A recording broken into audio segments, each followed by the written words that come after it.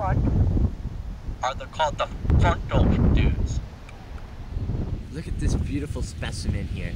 It's American beach grass. With its roots, it holds the sand and helps build up the dunes in the back behind me. It's so green and lush. Photosynthesis takes place in every leaf.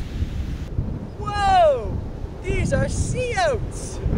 Look how beautiful they are! They're throughout the dune. They have little seeds on them, see?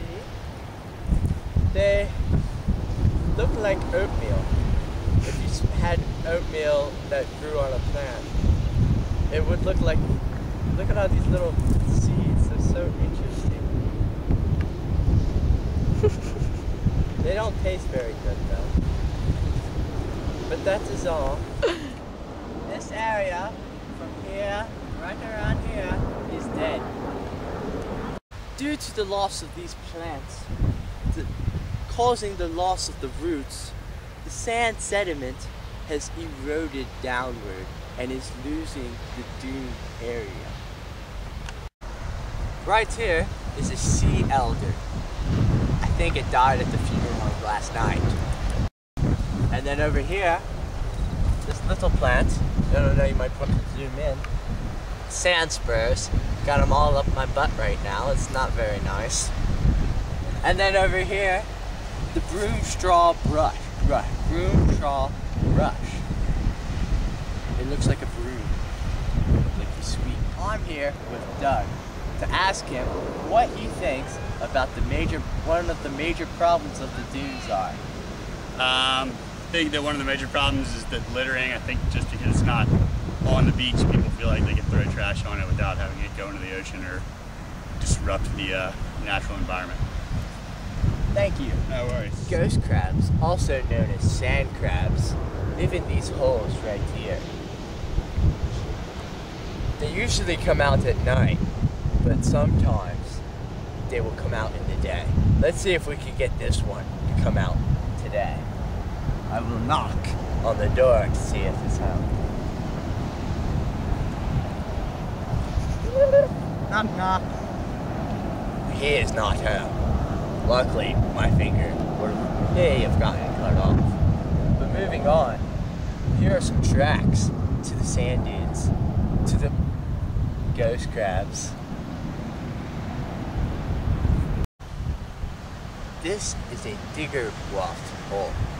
Wasps you may know as the things that sting you, but this one buries itself in the sand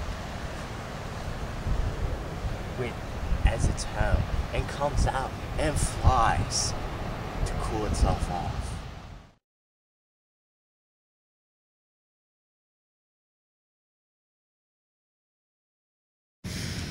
Look at Squirt's camouflage to blend in with the sand. You can barely see him from far away. Luckily, we found him before he found us. Look at this hole. It is massive in size. Massive.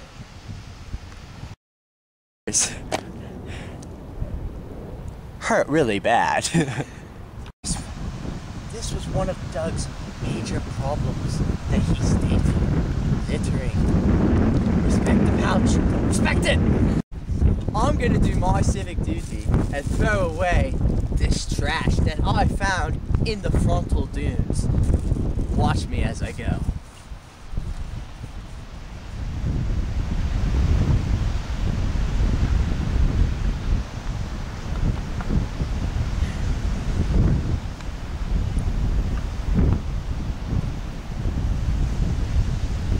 Off to the back dunes we go. Come on. All of this, all the following has been in the frontal dunes. Now let's go and see the back dunes. Whoops! This is the back dunes, consisting of broom straw brush, covering miles and miles in every direction. You may notice there are some trees in the background. The back dunes consist of trees larger bushes, and broom straw rush. Look at these feces.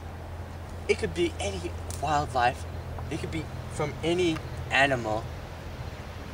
But I think it's dog poop.